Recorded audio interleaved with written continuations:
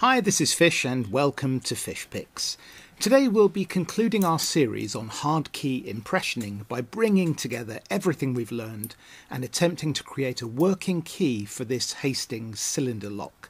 So let's get into it.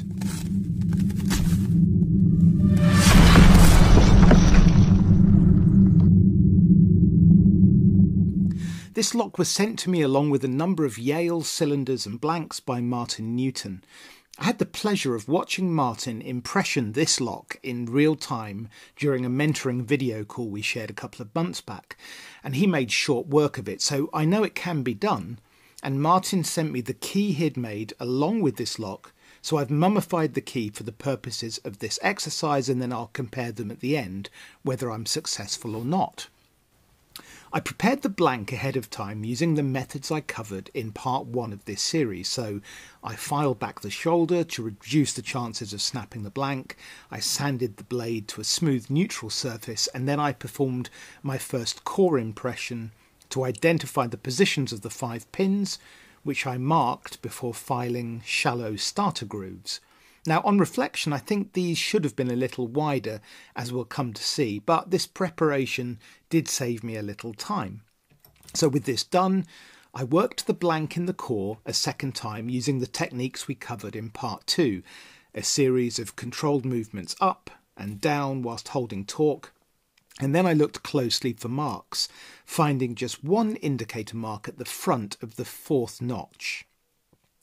I know that I will typically take away the equivalent of 1 cut depth of material for every 6 strokes with my Swiss No. 4 round file, so in this case I performed that many filing motions and then checked my work before moving on to phase 3. After my 3rd impressioning operation, and there would be 12 in total, I identified marks at both positions 4 and 5. Now notice here how important it is to roll the key to see the marks.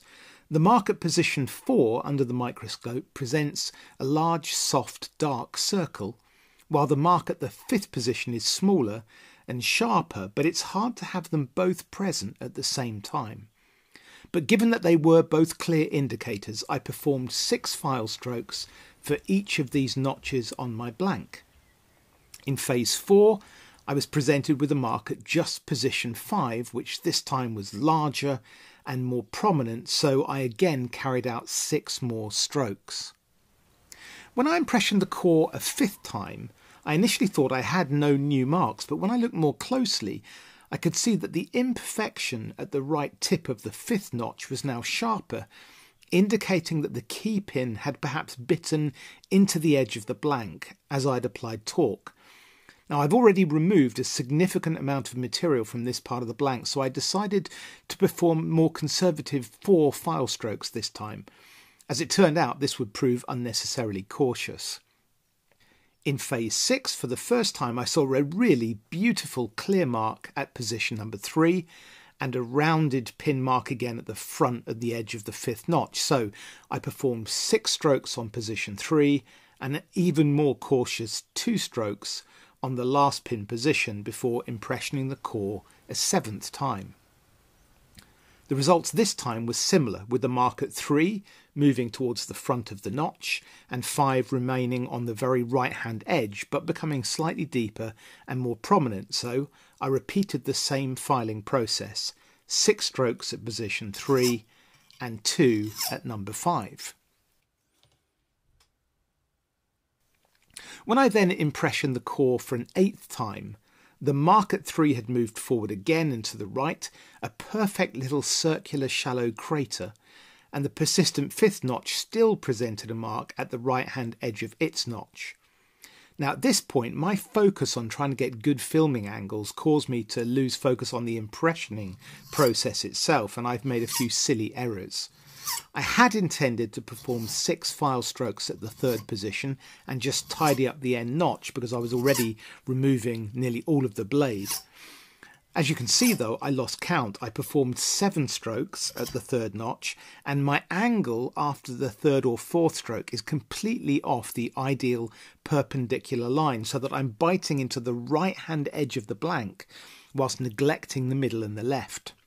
Thankfully, none of these errors proved catastrophic, but it's a useful reminder that impressioning requires vigilance and attention to detail. At this stage, I was a little concerned that I might have some canyoning which could interfere with the smooth movement of the key in and out of the cylinder, so I used my flat file to take the tips of the peaks away before impressioning the core for the 9th time, and as you can see here, it looks like a much more even profile. When I impressioned for the 9th time, I saw no markings at 5, but there was a nice clear mark at the front of the 3rd notch. So this time I decided to employ just 4 strokes because I felt that the size and position of this mark indicated that I was getting closer to the target depth. Here you can see the consequences of my sloppy filing with the slice I've taken out of the middle right edge of the blade. Sure enough, following the 10th impression, I revealed an indicator mark for the first time on the first pin. Notice here that the pesky number 5 has come back to haunt me, but believe it or not, I didn't notice this at the time, so I performed 6 strokes on the first notch, completely ignored the 5th, and then re-impressioned. This footage from the microscope was, I think, the least successful because while you can clearly see the mark left at position number 1, you can't really make out that there's also a mark at the 2nd position. This is because it doesn't sit in the crater notch that I made, but just in front of it, which is why I think I needed to use wider starter notches in the future. Note also the V-gash at the bottom of the 3rd notch where my file strokes clearly weren't perpendicular. These errors are all indications of how new impressioning is to me, and I'm sure I'll get more precise as time passes. It's okay to screw up as long as we learn from our mistakes, right? At this point I was feeling more movement in the core when I applied torque, and I felt that I was coming close to achieving an open, so I reduced the number of file strokes to just 4 in each of these places, and sure enough, my instincts were right, because when I started to apply torque for the 12th impressioning within the core, the key actually turned, albeit stiffly, to the open position. When I inspected the blade after opening and locking the cylinder a few times, there was a beautiful deep mark in position 1. As a general rule, the deeper the impression, the closer to the correct bitting you are. Because all the other notches have the correct height to take the key pins to the shear line, all of the torque and pressure was being directed to this one remaining pin, and so it stands to reason that the mark made will be more prominent. But it would be a mistake at this stage to take away a full cut's worth of material again, because we do already have an open, so I performed just 2 file strokes here and decided to tidy up my 5th notch nemesis a little more before retesting the smoothness of the key turn.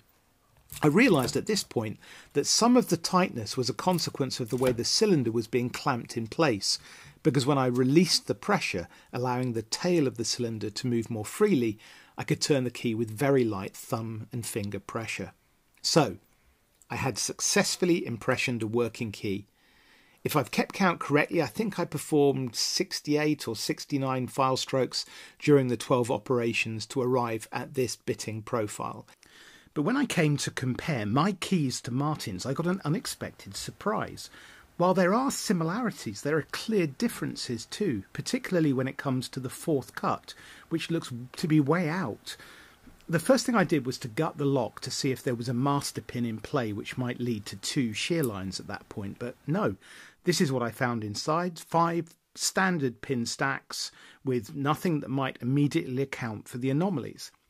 So next I took a photograph with a side-by-side comparison of the 2 bitting profiles and then took that information into a graphics program, duplicated the keys and then overlaid them.